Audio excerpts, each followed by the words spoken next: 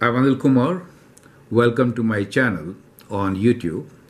Let me thank all the viewers and subscribers for watching my videos and writing excellent comments. Let me thank my students who are sharing their questions with me. This question comes from my student Simran, and I hope its solution will help many others. The question here is, show that f of x equals to minus x minus 2 over 5x plus 1 is inverse of itself. So let me talk about the basic concept first, and then we'll go in for the solution. When we're talking about inverse and self-inverse, it really means this, that we have a function, let us say we input something x in it, and what we get is f of x, correct? So for a function, we are inputting a value x, and that's the function, and what we get here is the output, which is f of x. Now, inverse will do reverse the operation, and that is to say that when I feed back this value, whatever we got here, back to the function, then the same function should return me what I had fed in. That is to say, it will give me back the value of x.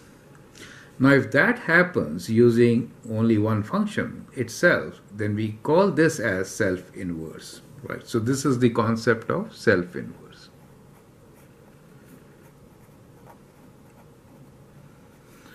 Perfect.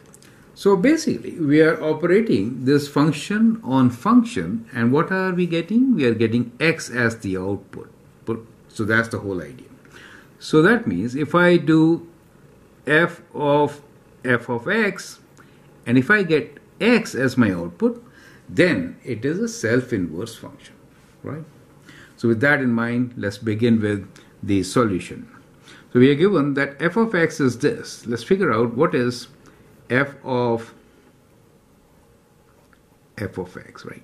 So basically it is f of all this, right, which is minus x minus 2 over 5x plus 1. Now f of this means in the function we'll replace x with all this value, correct? So what we get here is minus x will now be replaced by minus x minus 2, all this, right? So we're replacing this with minus is already there. And what we're writing here is, let me put it in the bracket, minus x minus 2 over 5x plus 1, correct? So we replace this x with the whole expression.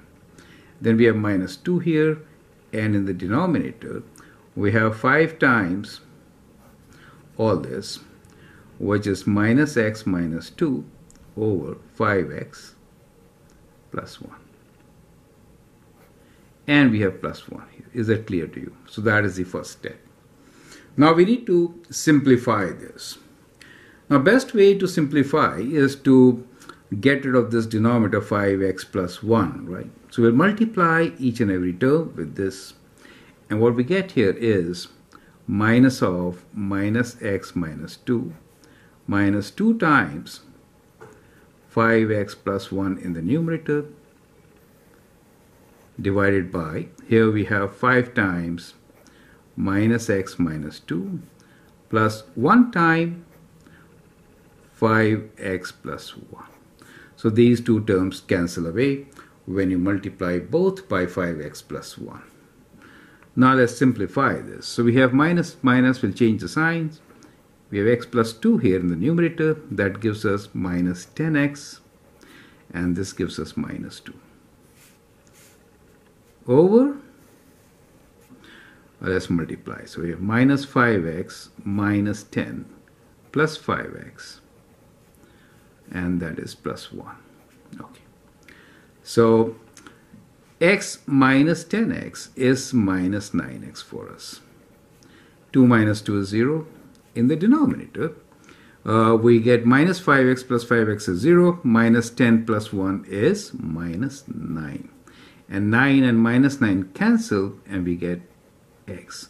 So clearly what we get as a function of function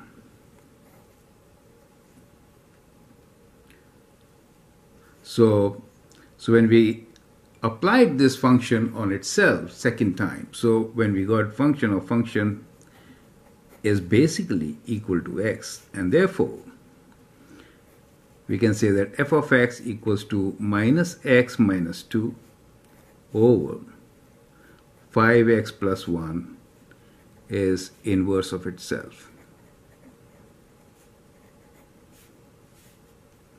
Is that clear to you? Perfect. So that is how we are going to find this. You don't really have to find the inverse function in this case. Just do f of fx to get the answer. And I hope this concept makes it absolutely clear. Feel free to write a comment, share your views, and if you like and subscribe to my videos, that'd be great. Thanks Simran once again for sharing this question and many others. Thanks to all of you for your precious time. All the best.